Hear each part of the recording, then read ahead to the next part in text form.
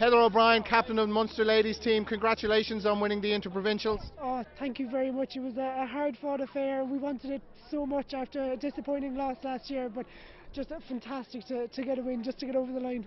It was a tough old game, wasn't it? Leinster had the lead for a long time and they really were putting pressure on you there in the second half. Absolutely, we knew it would be tough. It's always a really close match between the old rivals.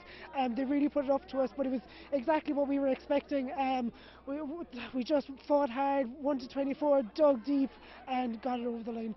And Interprovincial season over now, but the Ireland season to come, so a lot of these girls will be pulling on green in a few weeks. That's what they're hoping for. Hopefully the squad will be picked in a few weeks. We had a good season last year for the Six Nations, so we're hoping always to improve on that. We'll be looking to get the squad together, work hard, and hopefully another good quality Six Nations, and see how we go. And some celebrations tonight, bringing the cup back to Munster. I think so. Heather, congratulations. Thank you very much. Niamh Briggs, congratulations, winning the Munster winning the ladies Interprovincial series. Yeah, no, it was great.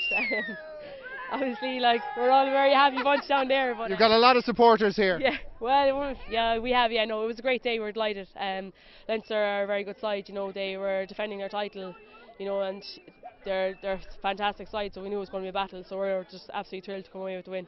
We've had the club season, we've had the Interprovincial season, and in a few weeks' time you'll be hoping to pull on a green jersey. Absolutely, yeah, I'm really looking forward to it now. You know, it's been first time injury free for a while, so I'm delighted to be back and playing away. Really looking forward to just enjoying this weekend here now and getting back in training and stuff ready for Ireland Six Nations campaign. I can't wait. Niamh, congratulations. Thanks very much, thanks a lot.